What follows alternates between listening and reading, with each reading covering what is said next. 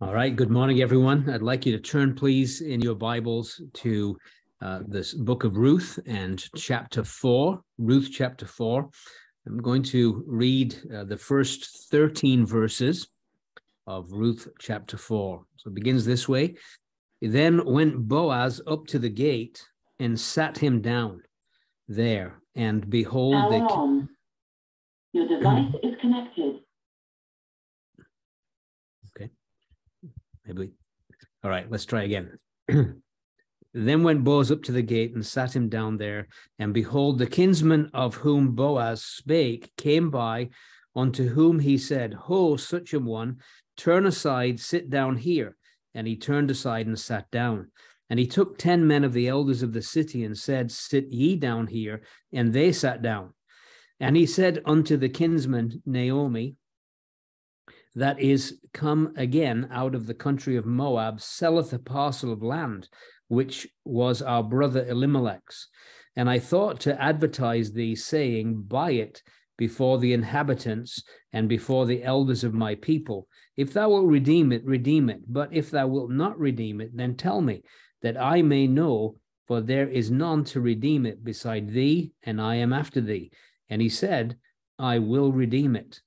Then said Boaz, What day thou buyest the field of the hand of Naomi, thou must buy it also of Ruth the Moabitess, the wife of the dead, to raise up the name of the dead upon his inheritance. And the kinsman said, I cannot redeem it for myself, lest I mar mine own inheritance. Redeem thou my right to thyself, for I cannot redeem it.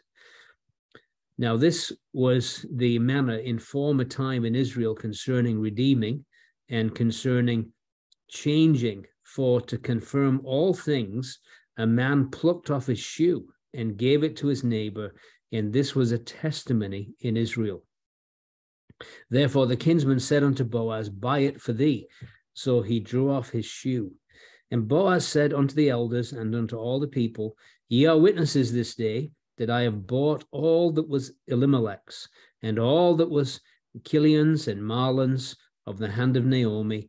Moreover, Ruth the Moabitess, the wife of Mahlon, have I purchased to be my wife, to raise up the name of the dead upon his inheritance, that the name of the dead be not cut off from among his brethren, and from the gate of his place. Ye are witnesses this day.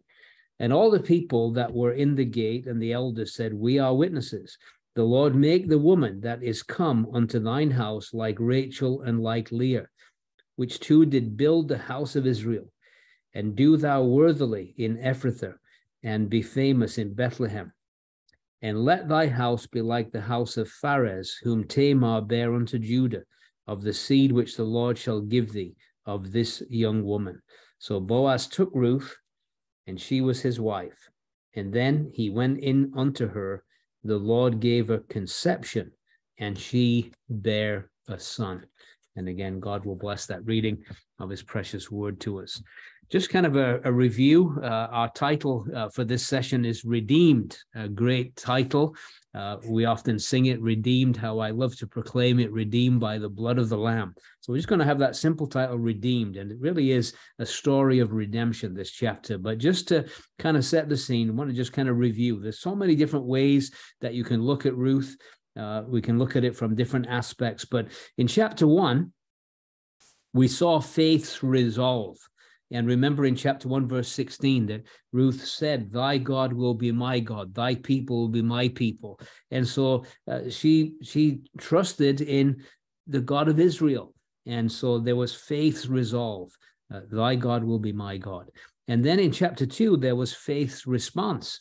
And we find, scripture tells us, faith without works is dead. And here she is laboring in the field of Boaz, showing evidence of her faith, even casting herself upon an ancient law concerning the gleanings of the field, and willing to labor in that way. Faith's response. Chapter 3 was faith's request.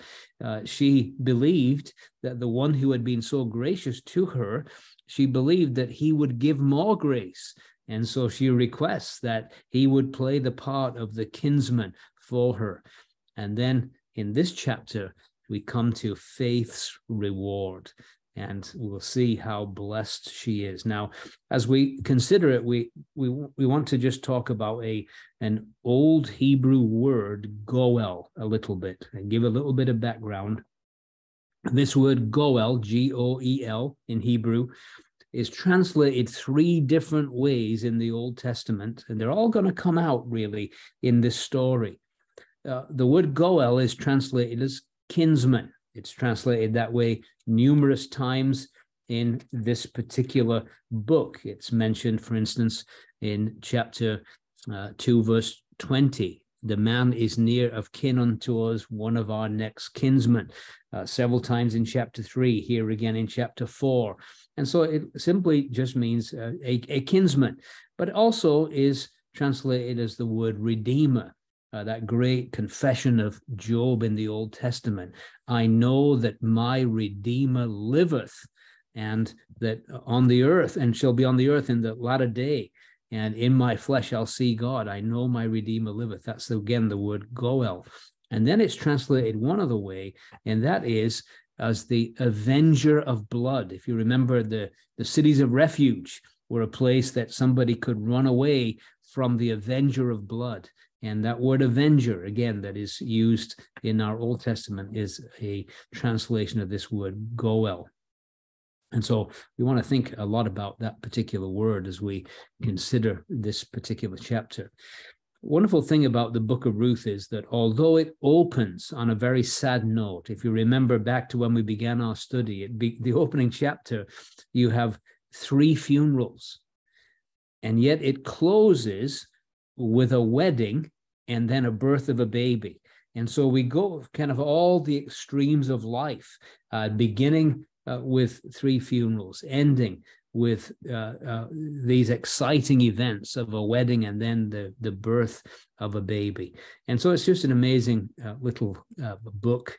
Also, it's interesting that in chapter 1, there's a good deal of weeping recorded for us in that first chapter, but the last chapter resounds with overwhelming joy that comes to the little town of Bethlehem.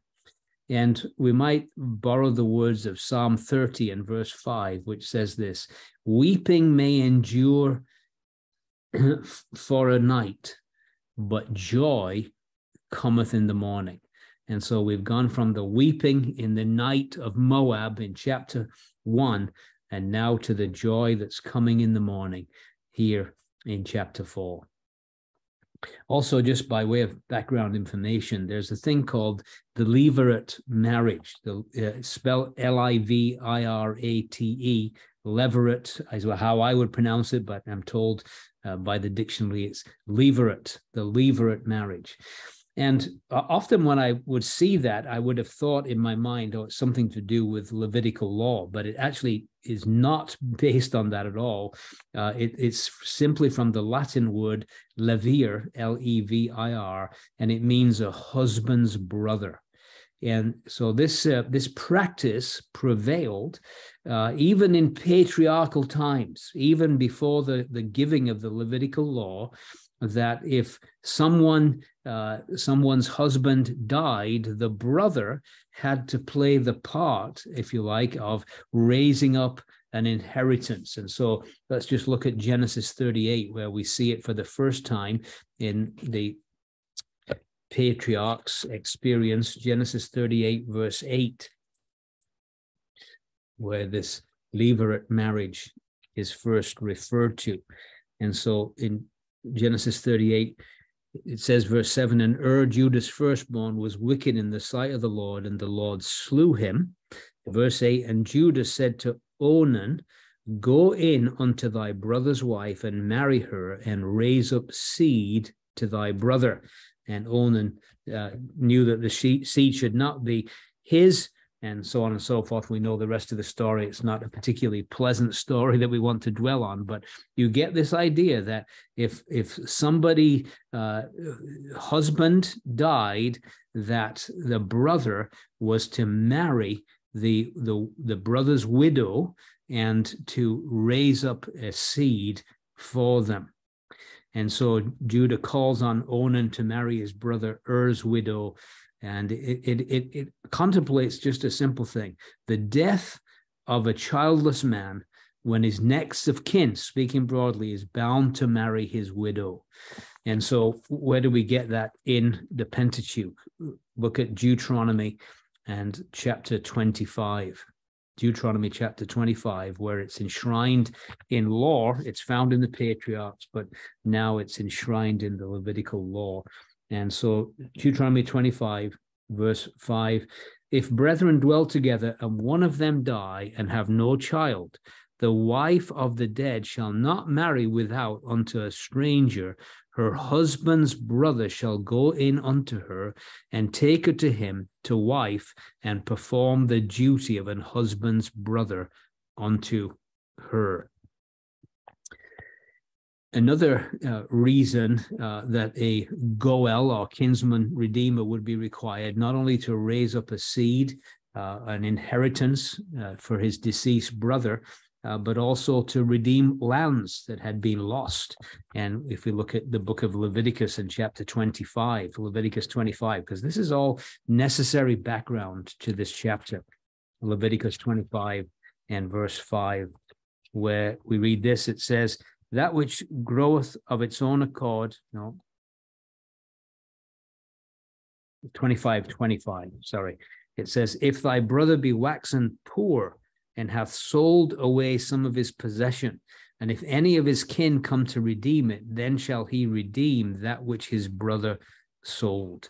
So again, somebody gets into financial difficulty, has to sell some of his inheritance, and near kinsman, a brother, has to redeem that land for him.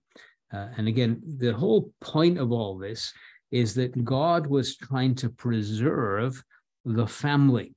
Not just the family in terms of its continuance through an offspring, but also concerning its inheritance. And so it's very evident that God saw the preservation of the family as a very, very important thing. And by the way, it's a tragedy in a sense that in our culture, the enemy of our souls is doing everything he can to actually destroy the family rather than to preserve the family. But God's word would always seek to preserve the family, to preserve the inheritance, to preserve its offspring and its continuance. And so that is certainly what's entailed here. So concerning this redeemer, this kinsman redeemer, I want to just mention several things about him that is significant. First of all, this kinsman redeemer had to be related. Not everybody could perform the duties of a kinsman redeemer. He had to be a near kinsman, as we saw in Leviticus 25:25. Of course, this was a major obstacle to Boaz, as we've already seen in chapter 3, that although he was willing to play the part of the kinsman redeemer, there was a nearer kinsman than him. And so that had to be dealt with, that had to be taken care of. But nevertheless, he had to be a near kinsman. Now, again, when we think about the Lord Jesus, who is basically the fulfillment of the type of the kinsman redeemer, in order to redeem us, he had to become related to us in order to play that role as our redeemer.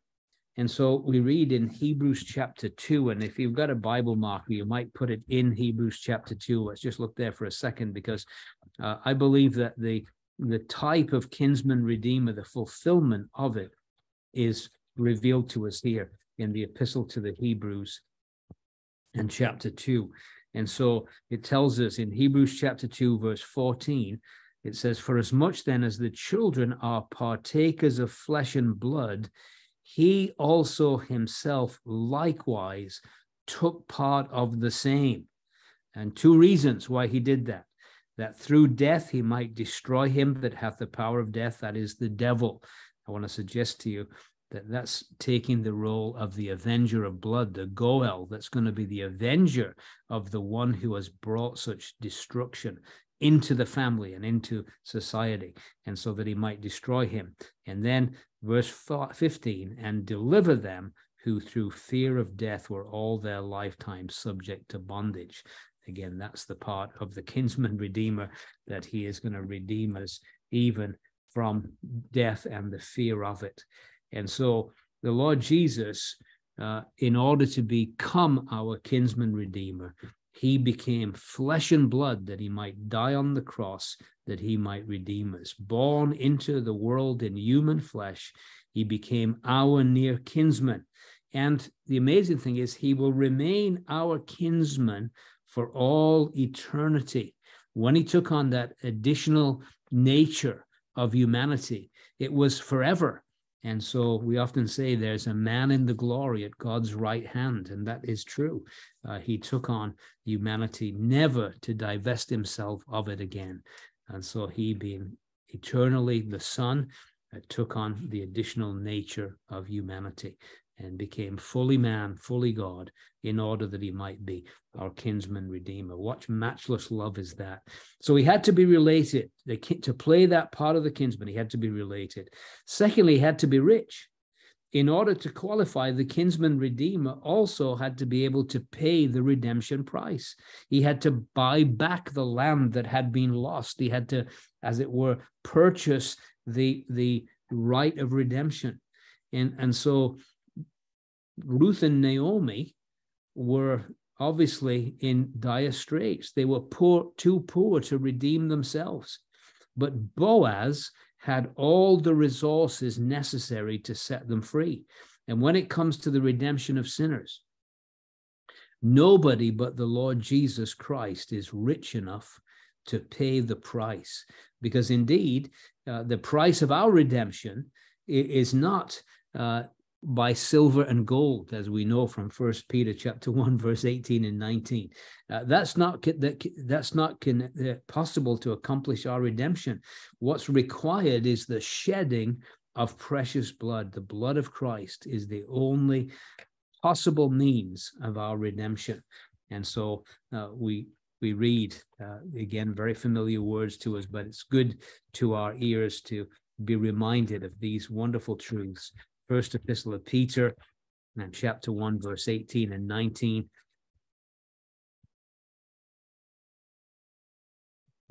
We read these marvelous words. It says, "For as much as you know that you were not redeemed with corruptible things as silver and gold from your vain conversation received by tradition from your fathers, but with the precious blood of Christ as of a lamb without blemish and without spot." And then perhaps one other pertinent scripture is in the book of Psalms, in Psalm 49. Psalm 49, again speaking of the cost of redemption. And it tells us in verse 5, "Wherefore should I fear in the days of evil, when the iniquity of my heels shall compass me about? They that trust in their wealth and boast themselves in the multitude of their riches, none of them can by any means redeem his brother, nor give to God a ransom for him. For the redemption of their soul is precious," or costly, "and it ceaseth forever, that he should still live forever and not see corruption." Again, it's not wealth that can redeem. It's only the blood of Christ. And of course, we read in Ephesians 1:7 that we're redeemed through Christ's precious blood, because he gave himself for us to purchase us, and he purchased an eternal redemption for us at Calvary. So he had to be a near kinsman in order to redeem us. He had to be rich in order to redeem us. And he had to be ready. He had to be ready. He had to be willing to redeem us. And we know here in the book of Ruth that there was a kinsman redeemer that was closer to Boaz, but as we shall see this morning, he wasn't willing to redeem. He was to buy back the land, but he wasn't to play the part of raising up a seed for his brother. And so there has to be this willingness to redeem. And so certainly there's a near kinsman here not willing to redeem, even though he was free to purchase both the property and the wife. He wasn't willing to do it. He had the money, but he didn't have the motivation. He was afraid he would jeopardize his own family's inheritance. Of course, the key theme of this chapter 4, is, as we've said, redemption. The word redeem, buy, purchase are all used up to 15 times in this chapter. And again, aren't we thankful that the Lord Jesus not only was rich enough to redeem us, not only did he become related in order to redeem us, but he was ready to redeem us. In fact, he was so ready and willing to redeem us that he, it says, set his face as a flint to go to Calvary to accomplish that work of redemption. And so there can be no redemption without this willingness, and of course, the willingness to pay a price. From our perspective, salvation is free. Whoever calls on the name of the Lord shall be saved. But from God's point of view, redemption was a very costly thing. One more thing about this kinsman redeemer. Related, ready, he had to be rich. But there's another aspect. Remember we said this word Goel, it's also translated as avenger of blood. And we need to remind ourselves, the Lord Jesus has come to redeem us at great price, but he's also come to avenge us. And the one who has brought such damage into this world, into families, brought death into all of these things, the enemy, the Lord Jesus has come to destroy the works of the devil. And in a coming day, he is going to be the avenger of blood. And he is going to crush Satan under his feet. What a day that will be when the Lord Jesus comes to destroy the enemy. So in verses 1 through 12, which we read together, we want to look at the theme of the business of at the gate. Just to give an outline, verses 1 through 12, we're going to look at the business of the gate at the gate, which was very important business that had to be conducted. And then verse 13 through 17, we're going to look at the birth of a grandson. And then verse 18 through 22, the blessing of the genealogy. So that's our little outline. Business at the gate, birth of a grandson, the blessing of the genealogy. So the business at the gate. Notice that Boaz lost no time. It says, then went Boaz up to the gate. Right after the memorable night scenes that we saw, Ruth is sent home with her, as it were, bounty that she had carried back, and immediately Boaz goes up to the gate. He goes there losing no time. The matter of hand was urgent, and he made his way in the morning hour to the gate to the town. Now, again, the city gate, very important place.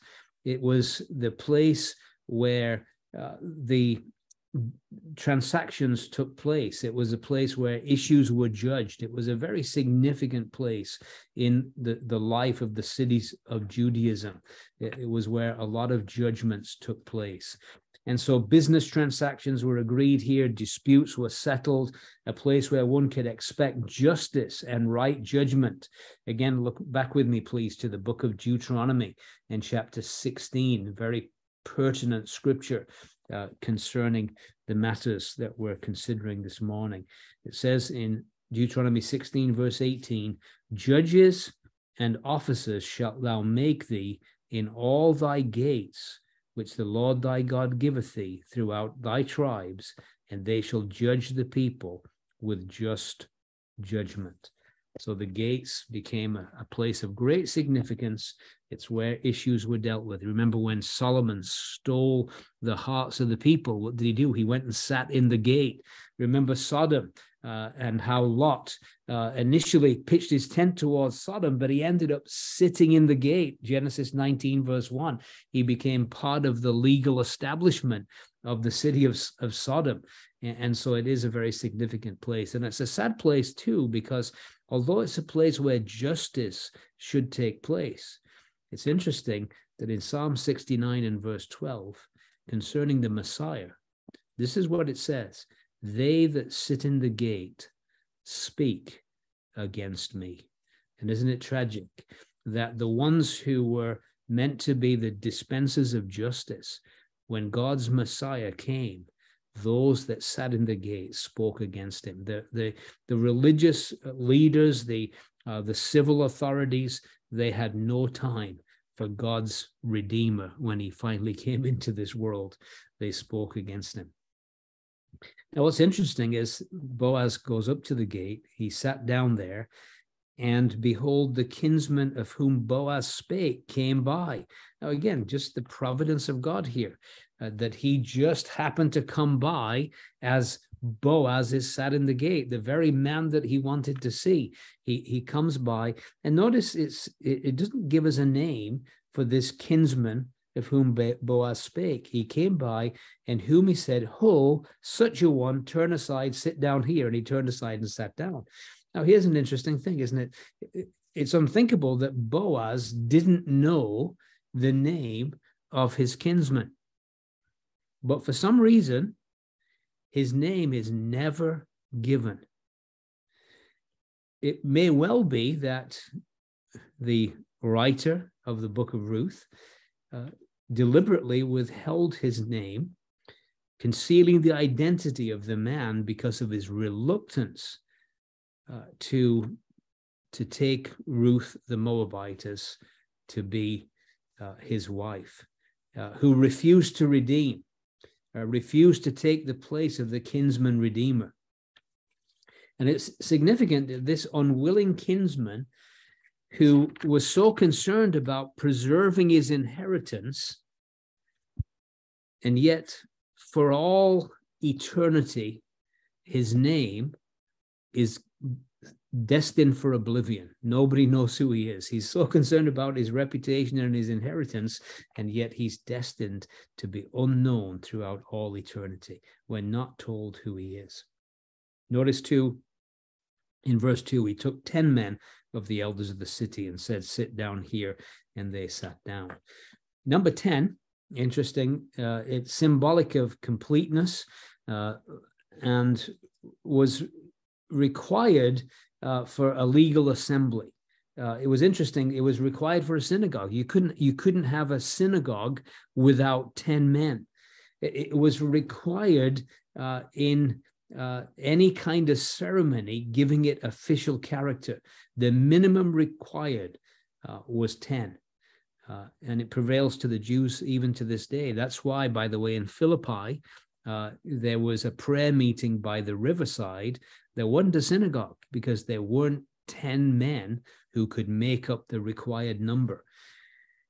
And so this is a requirement to have these 10 witnesses to constitute this legal transaction of these events. Now, I want you to notice too that, I don't know if you've noticed it, but in those two verses, a number of times it talks about sitting down. So verse 1, then went Boaz up to the gate and sat him down. And there, and behold, the kinsman of whom Boaz spake came by, unto whom he said, "Ho, such a one, turn aside, sit down here." And he turned aside and sat down. And he took 10 men of the elders of the city and said, "Sit ye down here." And they sat down. So there's a lot of emphasis on them sitting down. And part of the reason is they want to sit down because they have a transaction that needs to be conducted. And so they're all sitting down to conduct the transaction. But the amazing thing is, concerning our kinsman redeemer, he did not sit down until the transaction was finished. It was after he had by himself purged our sins, and the transaction was done. And that great transaction where our sin was laid upon him and he was punished as our substitute, that work of purging our sin forever was dealt with, that he sat down on the right hand of the majesty on high. The transaction was complete. It was finished. And he sat down after he had completed the work. But here, there's a great emphasis on them sitting down to conduct the business. So he said to the kinsman, Naomi, that is come again out of the country of Moab, this is verse 3, selleth a parcel of land, which was our brother Elimelech's. And I thought to advertise thee, saying, buy it before the inhabitants and before the elders of my people. If thou wilt redeem it, redeem it. But if thou wilt not redeem it, then tell me that I may know, for there is none to redeem it beside thee, and I am after thee. And he said, I will redeem it. And so this nearer kinsman was very willing to at least purchase the land off Naomi for her, because she was in dire straits and needed that help. He's willing to take that role. But in verse 5, Boaz lets us know something that everybody really knew, that this was a package deal. It wasn't just one element. There was two elements to it. There was raising up a name for the dead, as well as purchasing the land. And so in verse 5, then said Boaz, what day thou buyest the field of the hand of Naomi, thou must buy it also of Ruth the Moabitess, the wife of the dead, to raise up, or as it were, to bring back the name of the dead upon his inheritance. And so Boaz explained what everybody knew. This is a package deal. If someone was going to exercise the right of kinsman redeemer toward the deceased Elimelech, he had to fulfill the duty in regard to both the property and to the posterity, so that that name would continue in Israel. And notice his answer in verse 6. The kinsman said, I cannot redeem it for myself. Now, does he really mean I cannot? He is related. He obviously is rich. It's not a question of money, but he's not ready. It really should be better. We might better translate it, I will not. It's not that he couldn't, but he wouldn't. He didn't want to buy the land for the son of a Moabitess. He didn't want to do that. When it was just a matter of property, it was easy to decide on. But if he must take Ruth as wife, that was another matter. That might mar his own inheritance. And he didn't want to do that. He says again in verse 6, lest I mar mine own inheritance, redeem thou my right to thyself, for I cannot redeem it. Notice too how Boaz has described Ruth. In verse 5, he says, what day thou buyest the field of the hand of Naomi, thou must buyest it also of Ruth the Moabitess. Was the reference to the idea of Ruth the Moabitess, was that a deliberate strategy on the part of Boaz? Did he hope that it might be a deterrent to his kinsman? He did, after all, want Ruth for himself. Would this near kinsman be afraid of the stigma of Moab? Many think that was the real reason of his unwillingness. Again, what irony. The man who selfishly tried to preserve and protect his inheritance has now gone into oblivion. His name is perished out of Israel. No one, even the most accurate and meticulous of Jewish archivists, has any knowledge of his identity. Usually the rabbis and the Mishnah and all these, they all have some, kind of solution to these things that the scripture's silent on. They usually have some name, but they don't have any name for this man. He'll remain forever in obscurity and anonymity. The name of Boaz, the Moabitess, lives on enshrined. Boaz and the Moabitess live on enshrined in the genealogies of the illustrious King David and the Messiah himself. But the man who's intent on protecting his inheritance disappears from the pages of Scripture. Isn't it interesting that the Word of God says, he who doeth the will of God abides forever. And here's Boaz, so willing to do the will of God. Here's Ruth the Moabitess, again, willing to do the will of God, and their names are enshrined in biblical history, heard throughout the world, read throughout the world, appreciated throughout the world. And yet this one man who's so trying to protect himself and his own inheritance, he ends up being the loser. And again, doesn't the Lord Jesus say that if we try to hold on to our life, we lose it? But if we lay down our lives for his sake, we're the gainer. And the word of God is so clear on these things. And so we've mentioned before that Boaz is a lovely picture of Jesus Christ, our kinsman redeemer. And this is no exception, the scene we've just looked at. Like Boaz, Jesus wasn't concerned about jeopardizing his own inheritance. Instead, he made us part of his inheritance. And isn't that a wonderful thought, that he actually, he wants us to be part, to share in his inheritance, not trying to reserve things for self. The book of Ephesians, great epistle of redemption. And again, it tells us in verse 11, in whom also we have obtained an inheritance, being predestinated according to the purpose of him who works all things after the counsel of his own will. Verse 18, the eyes of your understanding being enlightened, that you may know what is the hope of this calling and what is the riches of the glory of his inheritance in the saints. And so rather than wanting to hold on selfishly and maintain his own inheritance, he shares his inheritance with us. Oh, what a wonderful, generous, gracious kinsman redeemer we have, that wants to pay a price to bring us into an inheritance. Like Boaz, Jesus made his plans privately, but he paid the price publicly. He did what he did because of his love for his bride. So Boaz stepped up and said, since the near kinsman cannot redeem, I will. And that is what our greater than Boaz says concerning us.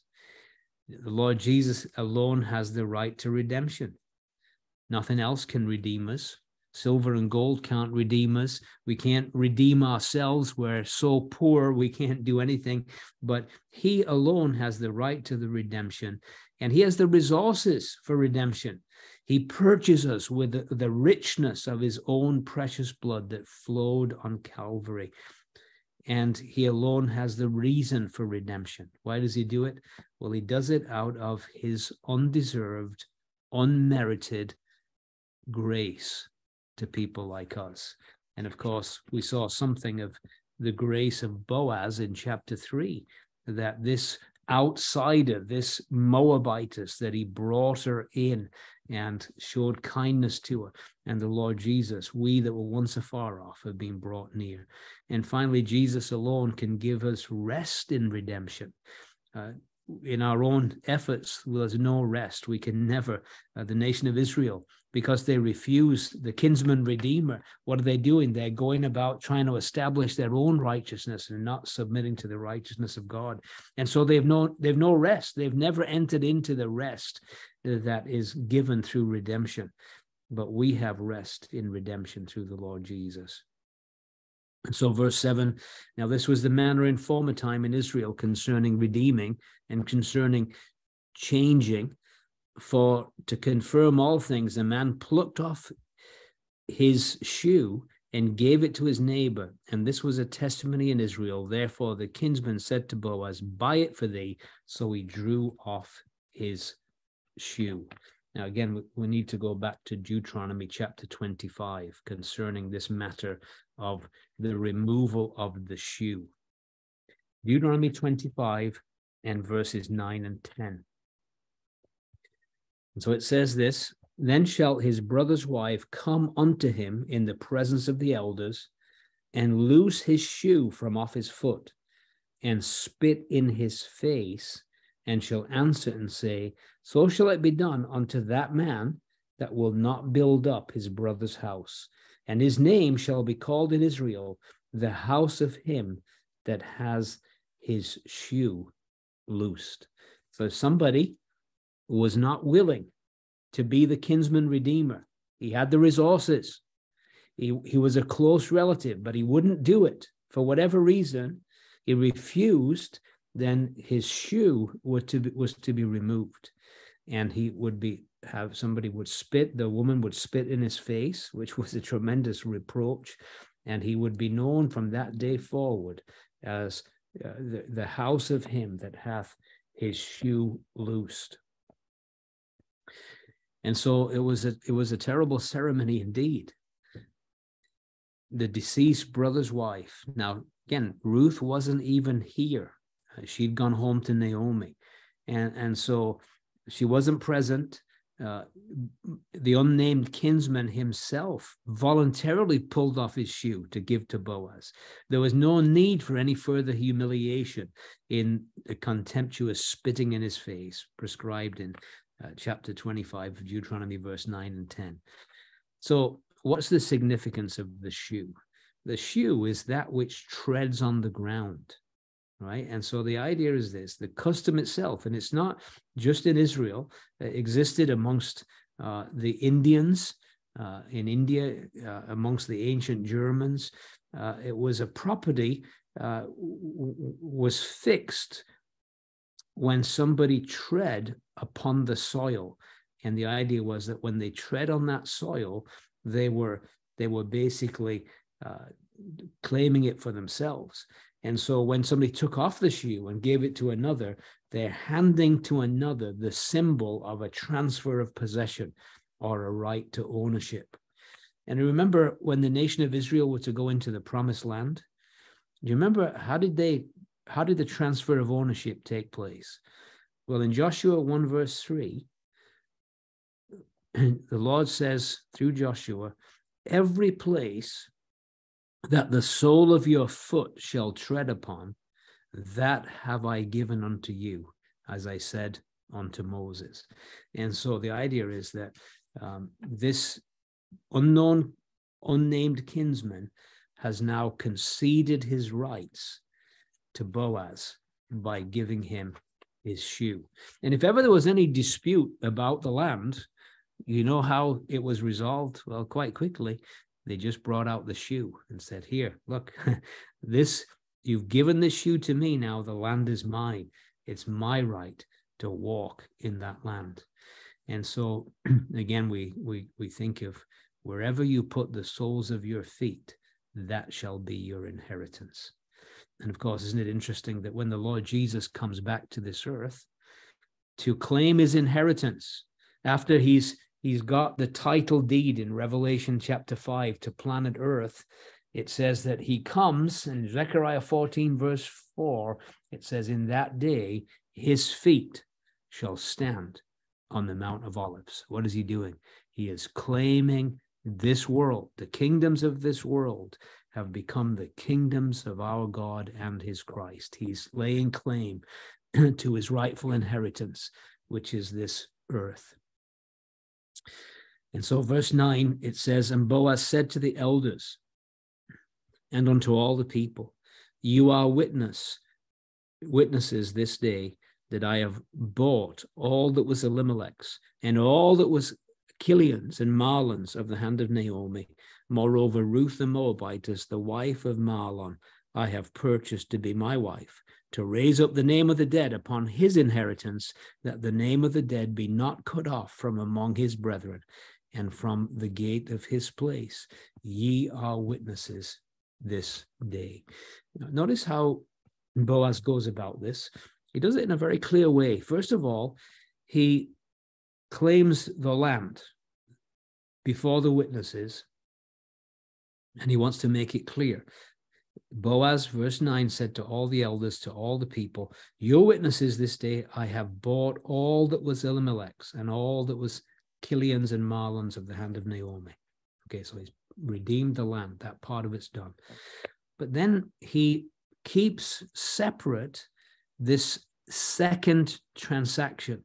And he says, moreover, Ruth the Moabitess, the wife of Mahlon, I have purchased to be my wife, to raise up the name of the dead upon his inheritance. The name of the dead be not cut off from among his brethren and from the gate of his place, you are witnesses this day.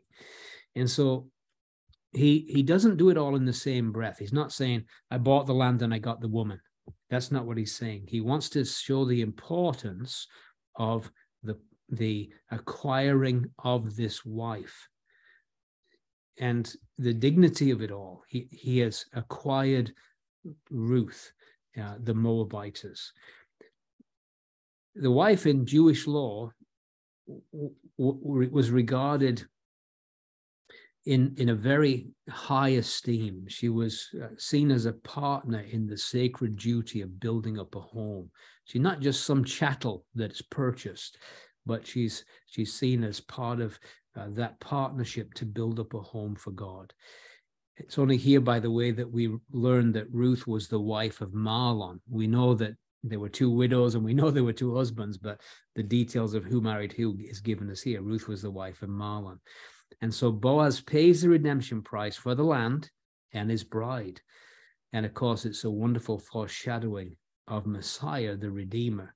What a price he has paid to purchase his bride and to recover the creation from which man forfeited by his disobedience. And again, the Lord Jesus. Redemption is much bigger than just redeeming a people, but it's also redeeming the land back to God as well. And part of the redemptive work of Christ, it won't be complete until this earth, this planet, is back under divine ownership completely, and the usurper is dealt with. Just an aside here that I think is very important for us to understand is why a marriage ceremony and a marriage license is important.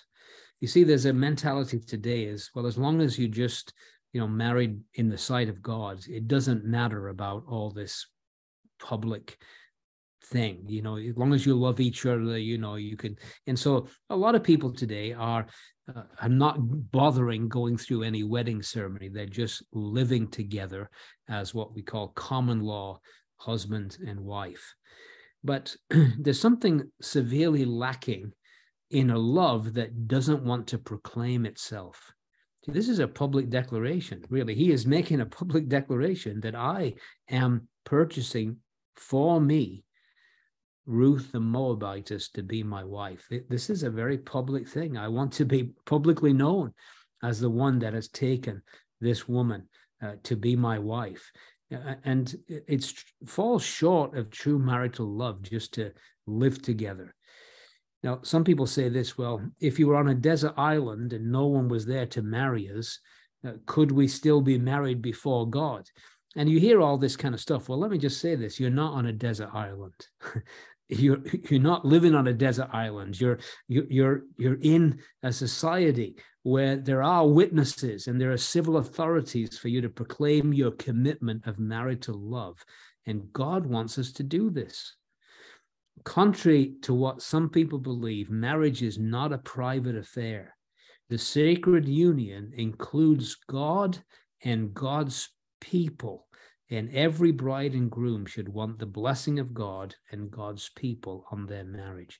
It's a public testimony to taking this person to be your wife. And certainly Boaz wants to make sure that there are witnesses. You are witnesses this day, and certainly not ashamed.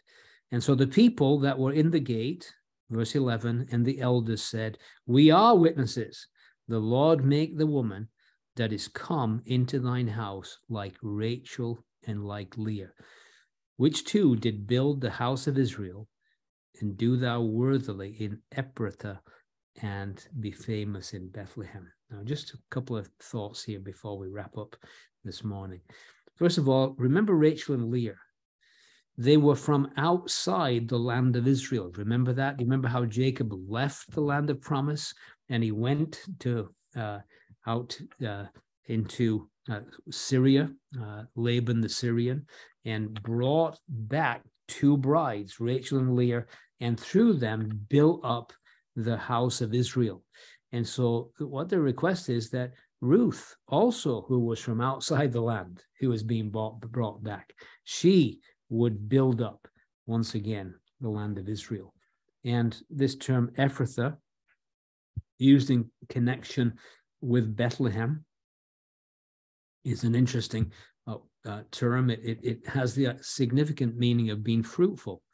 And the people wanted Ruth to be fruitful and famous and to bring honor on their little town. It was a place where Rachel was buried. But more importantly, it would be the place that would be known as the place where Jesus was born. And so certainly this place would become a fruitful place. Every believer in the Lord Jesus loves to sing of the Redeemer. I will sing of my Redeemer and his wondrous love for me.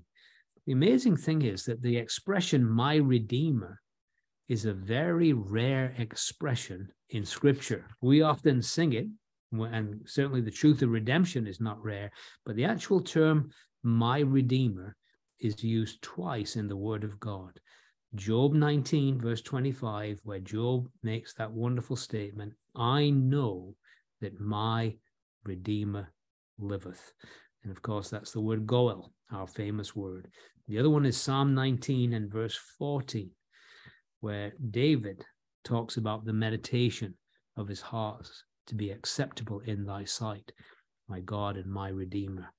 And so certainly how thankful we are that we had a Redeemer who became our kinsman, taking on flesh that he might redeem us. And so he was related. He took on flesh and blood. And then he was rich. He could pay the price, the redemption price.